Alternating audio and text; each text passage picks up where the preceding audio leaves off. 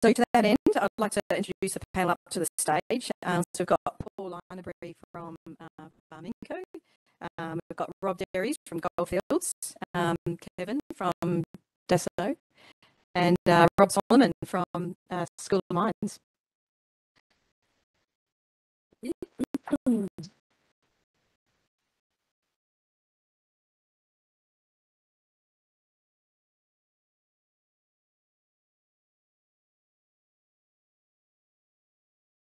So just, I won't introduce everyone. I'll get them to introduce themselves individually and maybe just kind of talk about what role you have and the company you come from, and maybe just a couple of minutes on what you're doing, and then we'll kind of run into the panel questions. So, Rob, I'll start with you. Rob Solomon. I'm a professor of practice out at WASMA Kalgoorlie in mining automation and data analysis. I've been there for about 2 years. Prior to that, I've spent about too many years, 30 or 40 years in mining, and basically applying analytical techniques from every bit of mining, from geophysics all the way through to tug operations in marine at Port Hedland to try and get the iron ore out. So yeah, lots of experience in industry, and now having retired from Fortescue 12 months ago, now being able to put a little bit back more into the industry. Cheers, Kevin West. I'm a client executive from Deso. Deso System is a French company. The T doesn't get pronounced. So what we do is basically looking at all sorts of aspects with regards to CAD sort of designs of what products facilities may be, and then the life cycle through that. So a lot around simulation, predominantly out of aviation, motor vehicles, defence, logistics. So yeah, it's a very broad product suite that we play in. Rob Derries, Manager of Innovation Technology for Goldfields Australian region. I head up our modernisation innovation technology strategy for our 4 sites here in Western Australia. Our 4 key pillars of our strategy are decarbonisation, digitisation, utilisation, which is sort of asset optimisation, and the 4th one. Where's James Curdy? What's my strategy? There's another one, but I've forgotten the other 3 that I've just mentioned. Sorry? Yes. So digitisation, decarbonisation, utilisation. Thanks, Rob.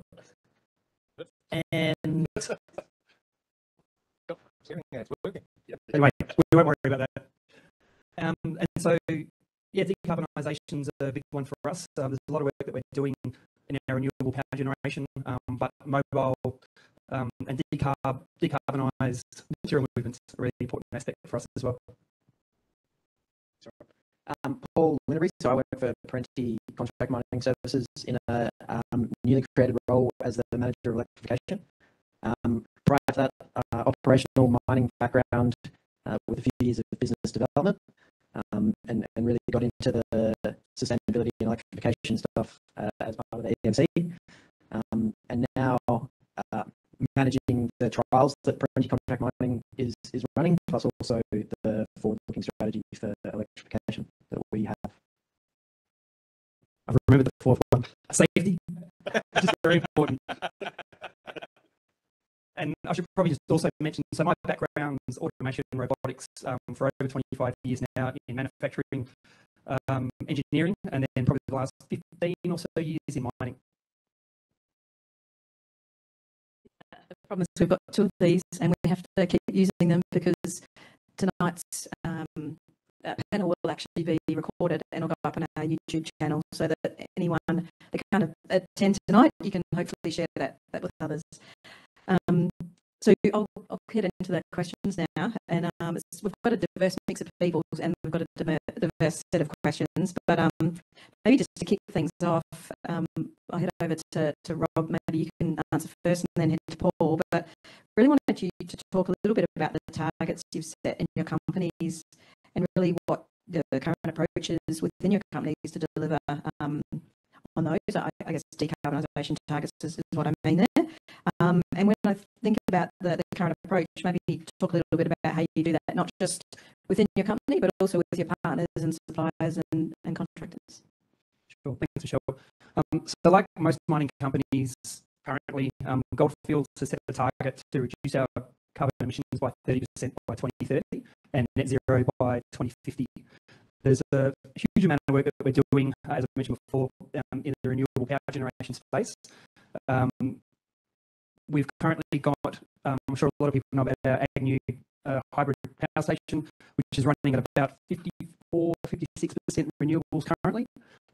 On an average, we've got Granny Smith, which is running at 10% renewables currently. Our joint venture Green is 10%, and then we've got some plans for St. Ives in the future. With all the work that we're doing in the power generation space and renewable power generation space, we still need to reduce 15 million litres of diesel out of our business to achieve our 2030 targets. So we're looking, as I said, we're doing a huge amount of work in the power space, and with mobile equipment, we're looking to see how we can decarb that and decarb our material movement. So we're going through, currently mapping out all of our material movement strategies for all of our sites and working with our partners to understand how we're going to achieve 17 or 15 million litres of diesel by reduce 15 million litres of diesel by 2030. So yeah, working with our partners like Minco and other contractors, and also our overland haulage contractors as well as our internal Goldfields fleet. Well, thank you. And maybe Paul, if you can answer, I guess as a mining services provider, how do you work with client strategies and your approach? Yeah, so I think with Parenti, not to we've committed in FY23 to make commitments. It sounds as possibly a little bit late, but we've got a bit of work to do as a contract miner. So yeah, those will ideally come out next year. But in saying that, we have really, I guess, identified and really noticed all of our clients and their commitments. So Goldfields, for instance, IGO, Anglo, all of our clients, it's a little bit, I don't want to say trickier for a contract miner, but all of our clients are different and have different commitments and different timelines and different responsibilities. All of them do seem to want to decarbonise their mines in some fashion, but they're going about it differently with different priorities. So as a contract miner, we need to recognise that and cater to our clients, and if that means sort of working more with the people that are sort of, it's kind of working more with the people that are more committed, I guess, at the current time, which is the path that we're going to take, rather than making, I would say, sort of blanket statements about where we're actually going to reduce, because for us it really does need our clients to be committed for us to then commit as well.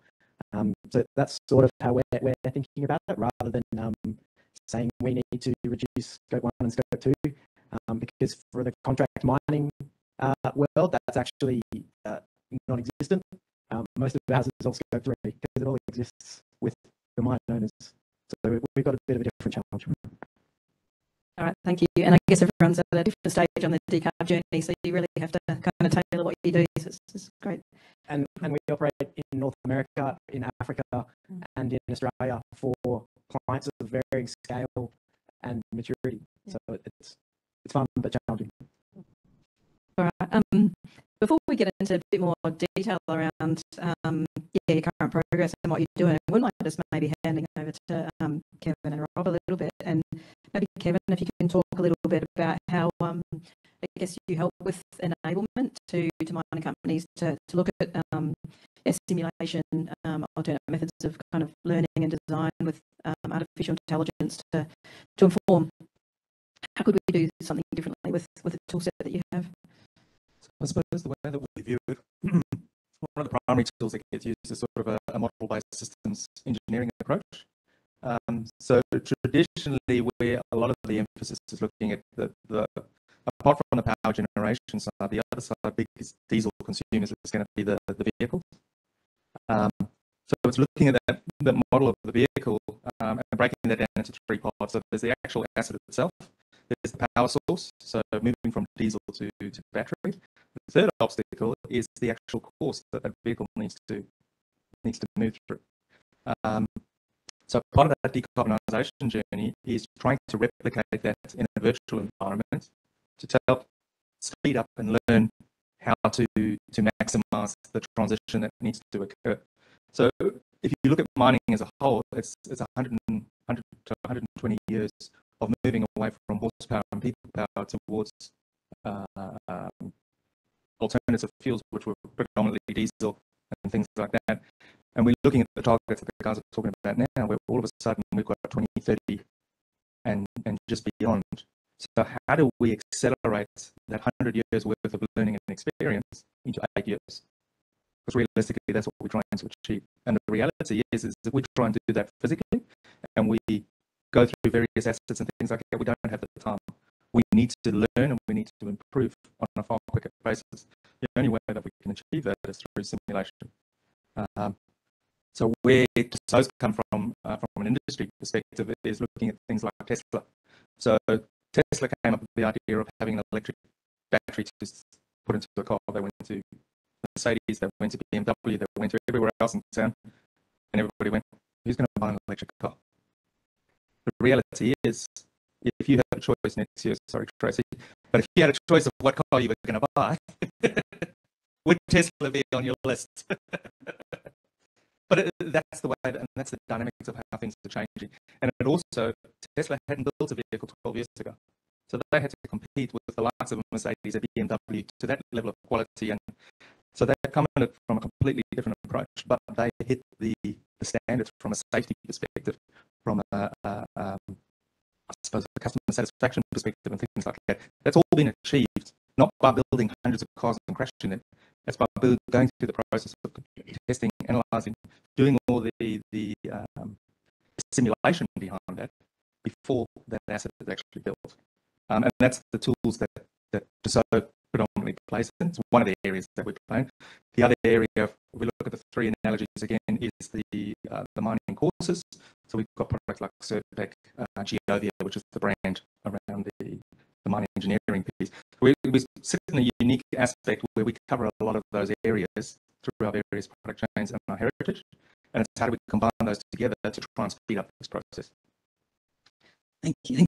And it's a pretty complex set of decisions that we're now faced with within our minds.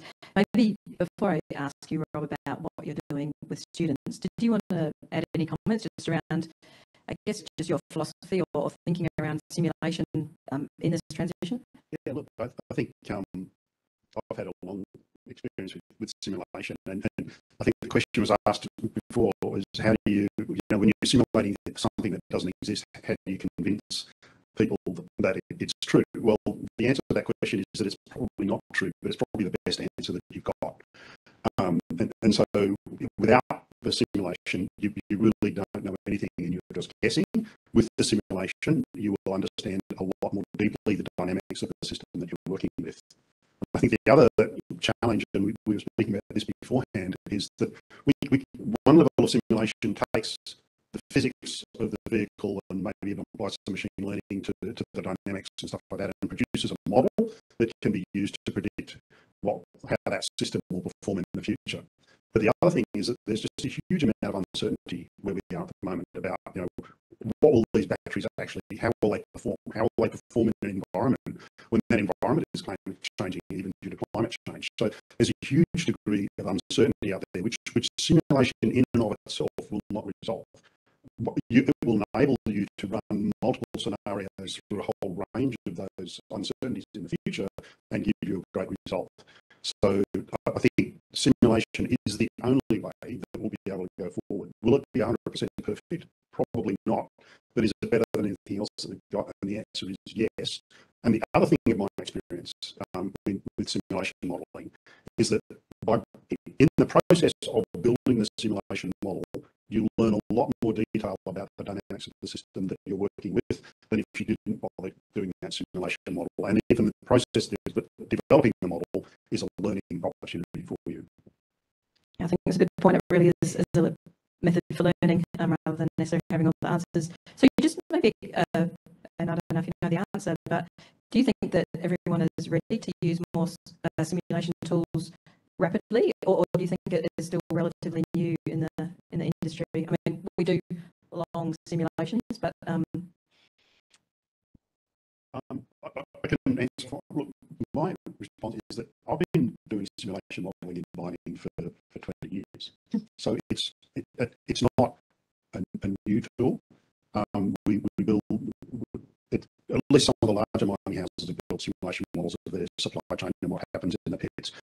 But I think now it's becoming more useful. And the other point is that the level of detail of the models that we're used to using in the industry is not adequate for where we need to go. We've got to go down towards that digital twin, the agent-based modelling solution is distinct from discrete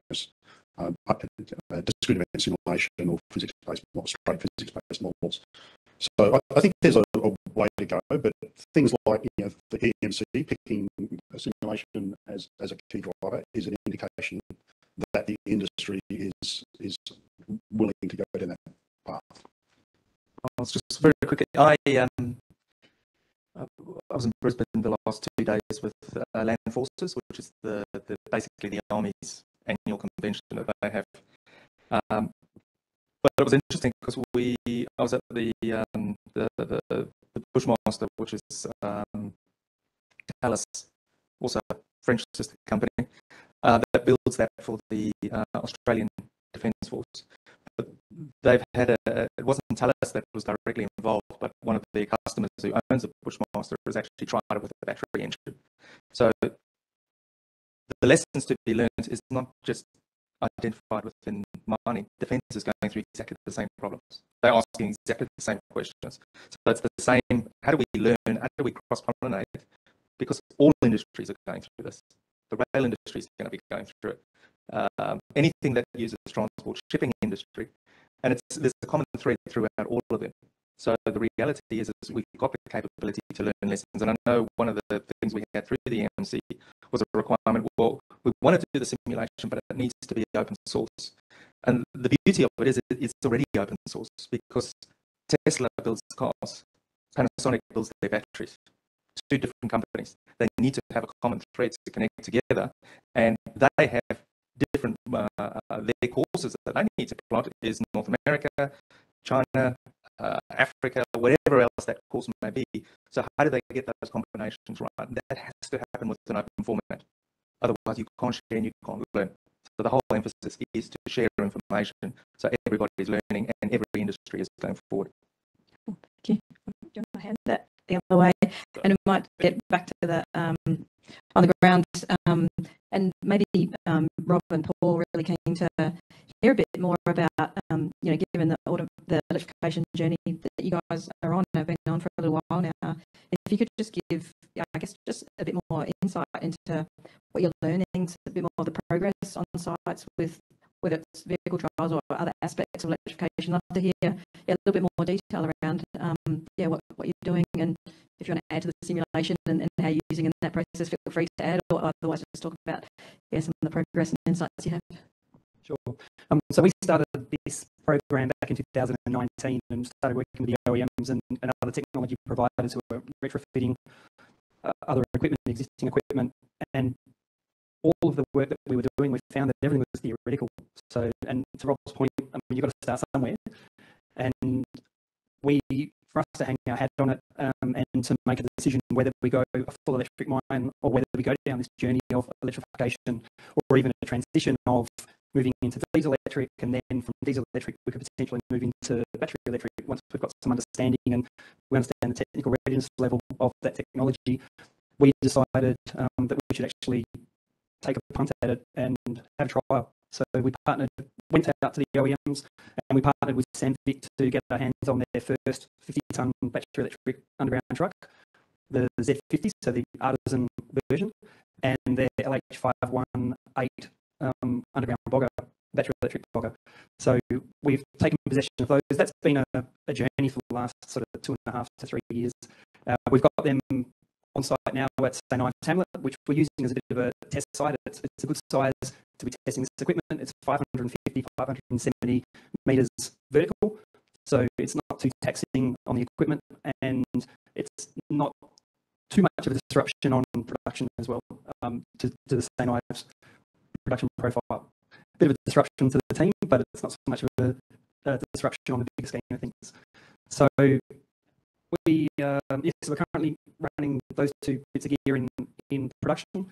We're moving that loader. Currently, we're just doing free bogging and truck loading with the loader, and then we'll move that into some development soon. It only went underground about a week ago, so we're just starting to capture information. The truck we've been running underground since May. It's been not so much a challenge. It's doing everything that our simulations told us it would do, so that's been a real positive for us. It's a 50-tonne truck, and we've got that in a cycle with 63-tonne trucks, so the engineers are a bit unhappy with the production that we're getting out of the truck. But it's doing everything that it says on the can, which is really good, and we're expecting the same, if not better, from the loader. We've partnered with 3ME and BME, so the same company that provided the battery and drive system for the machine that Kevin was talking about, and we've retrofitted a Volvo L120 IT, and we actually started looking at that more on the DPM side rather than reducing our carbon emissions, because each machine you're looking at about 900 to 1,000 tonnes per annum with utilisation of that equipment. So it's not a huge factor, and it doesn't put a big dent in our carbon emission reductions, but we see a benefit with that with reduced diesel particulates, especially for service crew that are working underground in areas of fairly low ventilation. So that was our main driver for that. Yeah, exactly. And with that machine, that's a good point, Paul. With that machine, it's got an onboard charger, so we plug it into a jumbo box and we charge it. Currently, with our risk assessments, we've made a decision that all battery electric equipment on the Goldfield site will be charged in a return airway, and that's really because we don't know what we don't know with this technology yet. So we've been quite conservative. But the trials that we're doing so far are working really well, but we're only doing one truck, one loader, one IT, and we're also partnered with Murray Engineering for their ultra-fast charge retrofitted Toyota Land Cruiser. We've got that at Granny Smith, and that's actually working quite well. Very much proof of concept. There's still work to be done, but we've got a lot of learnings from that, which is beneficial for us. But like I said, there's only one of each of those, so we need to start to simulate from the data we're going to be capturing for those, and we're feeding that data into the Electric Mine Consortium data platform as well. And it's not just Goldfields that are getting these learnings and capturing this data, it's all the other members of the consortium who are trialling similar equipment in similar mining areas or in different mining methods as well. So it's really across the board. But we're going to be able to capture that data and then start to simulate that and work out what we need to do for larger scale and to scale this. Because at the moment, like I said, it's very small numbers, and it's easy for us to have one charger, one machine, 2 batteries. That's quite simple. But when we start talking about 8 boggers, 14 trucks, what does that mean?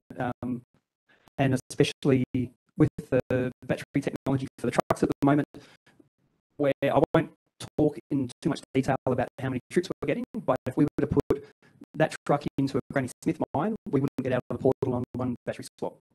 So for us, and Granny Smith's currently running 14 trucks, so for us to fully electrify a mine like Granny Smith, the numbers don't stack up, and it's not economical. So we need to look at other technologies like the Blue Vein or other trolley systems to see what we can do. And then that's why I mentioned before about diesel electric. Potentially diesel electric will be a transition for us with our haulage fleet. We did some trials with diesel electric loader last year at St. Ives Hamlet and got really good results from that, and 35% reduction in diesel burn. So that was something that we can see. We've done the actual physical trial. We've got the data from that, and then we can try and look at simulate what that's going to look like as we start rolling that out across our business. That's probably enough words from me. Lots happening. Thanks, Rob. I'd probably, before I dive into some of the trials, I'll just make a few comments. I think something that we've found in this trial phase is that we probably weren't ready for R&D and technology, and I'm not sure if the mining industry is. We kind of expect things to be bought and work, but in the EMC and working with OEMs and some of our suppliers. This stuff really is new technology, and either through COVID, which didn't help, but also just through the fact that it's brand new technology and hasn't been used before, and is sort of cutting edge. You might say 6 months, and then we're waiting 12 months later after that 6 months. And that's sort of, I don't want to say a given, but it was something that we probably weren't accustomed to originally. We were having conversations, and that's possibly delayed, I think, some of the learnings, which are really now starting to kick in. So Rob just mentioned all his trials. We've got a number of really good trials, and we probably started around the same time in that sort of 2019, 2020 range with an LV, the Bortana, the Stage Gate Bortana, and the Normet Charmec. So both of those were battery. And some of the feedback we started getting, which was on the Charmec, so that really encouraged us to continue to go. The operators loved it. They could think, they could hear, they could breathe. It went faster upgrade. They weren't late to check out every time. So all those sort of little things, and as much as you can convince operators to change, I think that's probably one of the biggest challenges with some of these electric vehicles is getting the people that operate them to change habits or do something new or use something different. And currently now, I think we've got about four trials in different stages. So we're working with Zero Automotive. I'm not sure I call it.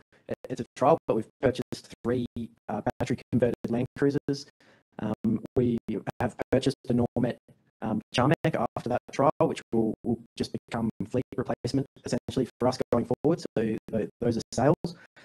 We're working closely with some of our other OEM partners, McLean's here, and we're trialling a battery electric shotcrete rig, which is the first shotcrete rig that McLean's has brought to Australia, and we're lucky to be trialling that at site. And even some of that stuff, there's differences in the operation. On the heavy vehicle side or ancillary side, we're working with 3ME also. So the learnings that we both get from whoever gets the vehicles first, like I keep saying to other people, I don't want to make the same mistakes that someone else has made.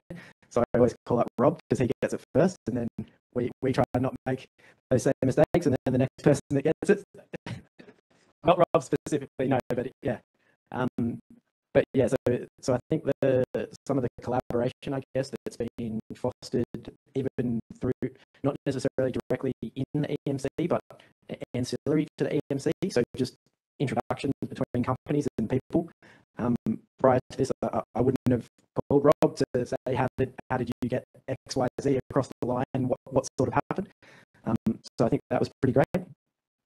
And then in the bigger heavy space, we've got a prototype for the 665, so they might like that instead of the 50. But even some of the challenges of that you don't necessarily consider. So this is a full prototype, so there'll be NDAs, and we'll try and be sharing what we can. But the operation of this machine, because it does go faster upgrade, and the mine we're using it at Sunrise Dam has, I think, similar to Granny Smith, probably 12 trucks in the fleet. It catches up to every single truck when it loads, so you can't really test how fast it's going or the efficiencies that can be gained from it. I think in a mine like Sunrise, that's why we picked it, is there's multiple accesses, multiple declines, opportunities to use it in different locations. But some of that stuff, that simulation will help.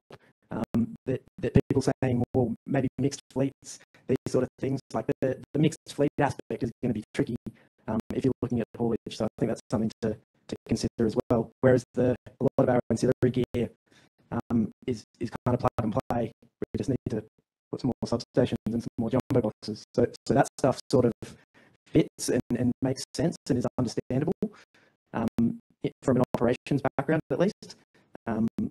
But yeah, it's going to be interesting when for a Barminco, when you pull up to an underground, and now there needs to be 3 jumbo boxes because you've got the jumbo, the spray mech, the IT, maybe a fast charger for your LVs, all at the workshop.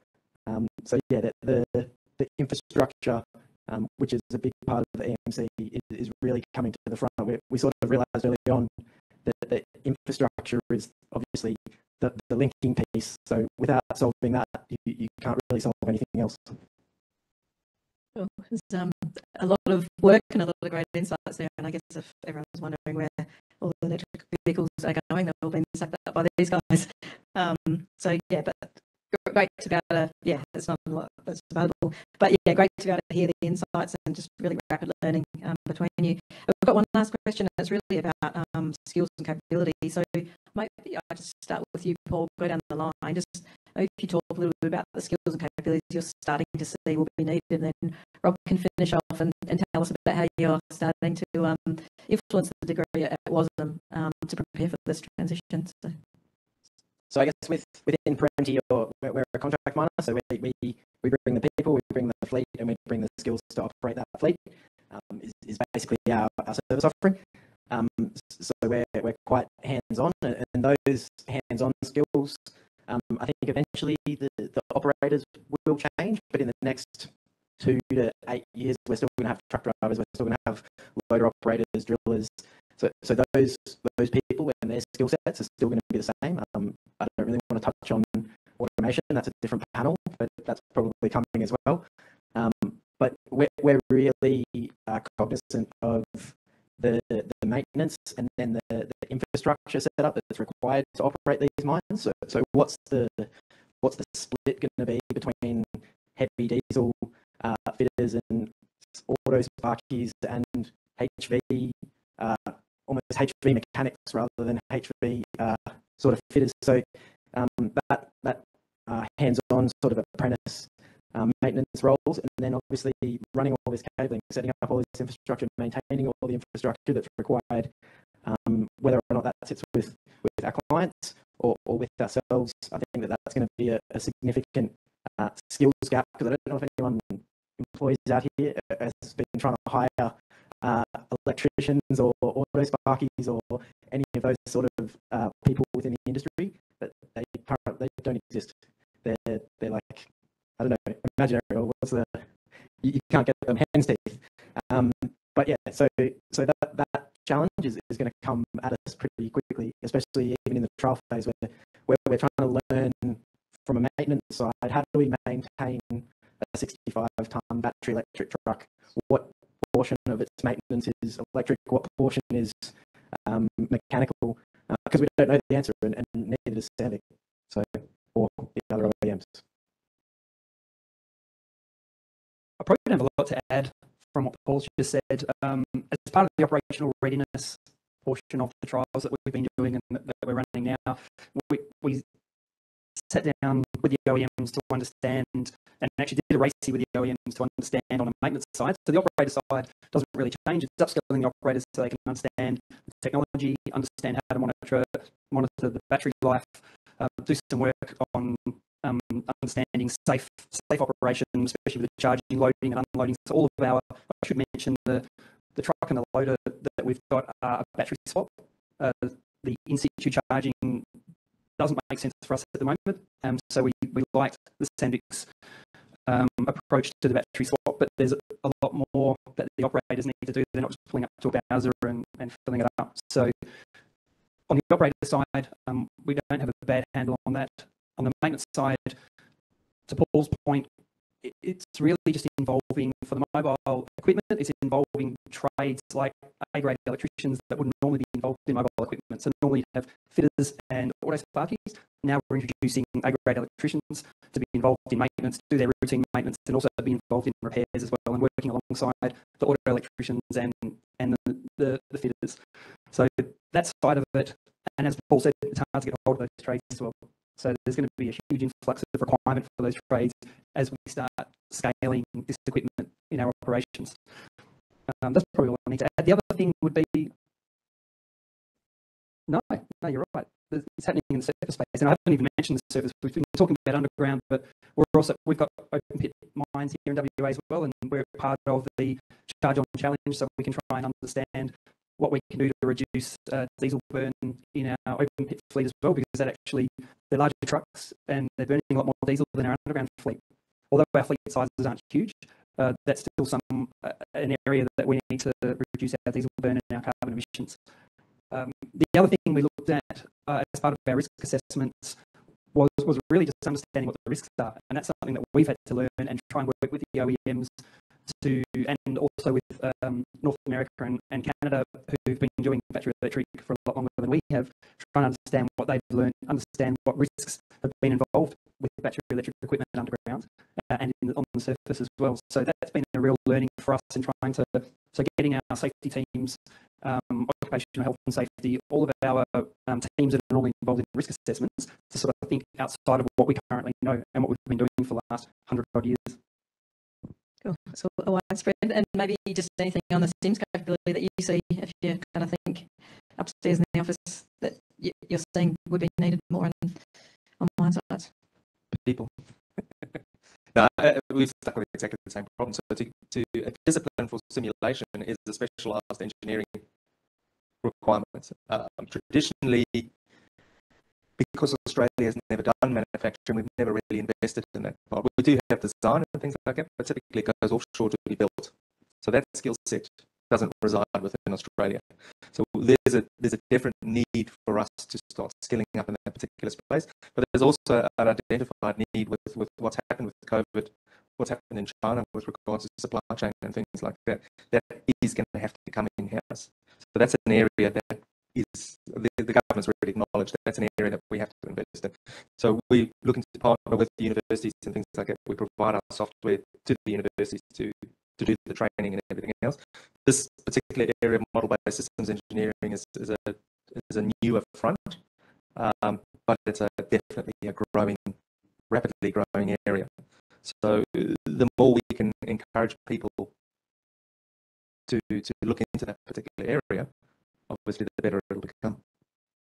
And how are you setting the students up? Okay. Well, where do I sign up for the simulation? But I'll narrow it down a little bit because the challenges that we're facing are huge. But what I suppose looking at it from WASM capabilities perspective initially, and then we'll talk a little bit about WASM MECI. We train mining engineers and metallurgists, and what we really want to do is make sure that those mining engineers and metallurgists, when they come into the industry, are well versed in what's going on and the impact of energy transition and sustainability and digital transformation is. So a couple of years ago, there was the foresight review, which you're probably all fully aware of. We've gone through and we've implemented most of that, and my role was, I think, part of that transition.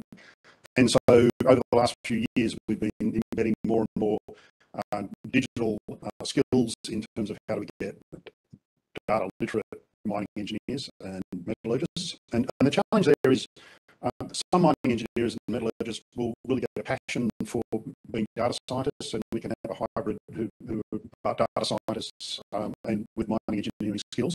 But predominantly we need to have our mining professionals who are really capable of being good clients of people that are doing those things for them, because it's a specialised skill. So I think we've been working down that process, and we've been involved. We've got that embedded in first year, second year, fourth year automation and new mining techniques. All of that's going pretty well. We're embedding workshops into the work integrated learning weeks, which I'm sure you're aware of, which have a digital bent to them. We're trying to work on building a digital innovation lab out of Curtin. That has been talked about for a while. We're still struggling to get that off the ground, but we're working with Innovation Central now and Cisco to try and find some seed projects that we can set up out of Kalgoorlie that will get that digital innovation lab going. And I think Andrew here will be great to come and talk to me, or Andrew, about doing something there. Lots of opportunities.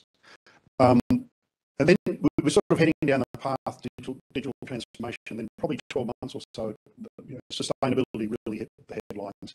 And it's not just decarbonisation, but traditional owners and the whole range of how do we make mining sustainable. And I think that's going to be another absolute shift in what we're doing. So we've we're discussing now, we're halfway through the discussion, I think, with the academics out there about what it means for the mining engineering student in their discipline. So, mine planning, mine design, things about mine design, how we build haul roads. If we look at decarbonisation the same way as we look at safety, do we really need to move that dirt? So, even going back to how you really need to understand what's in the ore body to be able to mine very specifically to minimise the amount of material movement. How the trade-offs that mining engineers have done forever between conveying and haul networks and all that sort of stuff, that's all going to be open up for grabs. What does that mean for the mining engineer? We're busily talking about how we embed that into the university. The other side, of course, is the metallurgical front, because we can have as many skilled battery technicians, but if we don't have the metals to make the batteries, we're going to get a little bit screwed. So getting in the metallurgy area, Andy is over there working on the Kalgoorlie Minerals Research Lab. We're trying to get some of the metallurgists focus on how we really improve the recovery and get the technology going for battery and critical minerals. So that's another big area for the school. One of the things that Sabine has been driving, and I think it's a really great idea, is that every year during our work, the Work Integrated Learning Week, we'll have at least two sort of key sort of peak workshops, one on sustainability and the other one on digital transformation. And that will engage senior leaders. We've already had one on sustainability. It went really well. We had a lot of the senior leaders coming in from goldfields and around. We had the students, we had the academics. And one of the things that we had at that meeting, which was absolutely fantastic, was just happenstance a couple of high school students. And at the end of the day, they were just sort of gobsmacked that the mining was really taking this seriously. So one of the things I'd like to embed formally in that is that we maybe for some of the high schools invite some of the best and brightest STEM people into that workshop so that they can get they can be a fly on the wall. So they're not just getting the spiel on the television about telling us how wonderfully green-minded industry is. They're actually seeing the industry wrestle with the problems. So that's something. And then the WASMA RIC thing, there's just a whole range of areas around battery technology and hydrogen technology and mineral economics, how we approach the risks associated with the uncertainty in the future. So all that now is very, very focused on sustainability. We're at the beginning of the journey and really appreciate working with you guys on that. And I think that was about all. I'll probably remember something else later, but that's enough. Thank you. I was going to hand to questions, but I realise I've gone well over time here. So everyone is here to kind of follow up, and I'm glad that food and drinks have continued to be supplied where you've been standing for so long. So yeah, just really want to thank again everyone today, Rob and Kevin and Rob and Paul. Just some amazing work happening in industry. Really think you guys are leaders in what you're doing, and so yeah, feel free to hit them up for more questions and more information of the rest of the drinks. But really also want to thank Kevin, you and so again for your support for tonight and supporting the School of Mines alumni and being able to run these kind of events for free so that we can continue these kind of discussions. We were to have someone from Curtin tonight talk about MBAs and the mineral economics. They weren't able to make it. So what we'll do is we'll send out an email. They're really keen to kind of encourage more people into the university. They've got great programs in those areas. So we'll send that information out so that you can follow up if you've got any other questions. But yeah, this brings to an end the official proceedings with the panel, but we've got more drinks and food for people to enjoy. So the strategy committee that runs these events, got Andrew and Ben, and I think I saw Dave here. So if anyone wants to run more events, please reach out to them. And really want to thank Liz for everything you've done to set up the team for setting up the AV and everything here tonight, and working with all the sponsors. There's a lot of work that goes into getting this in place. So yeah, thank you everyone.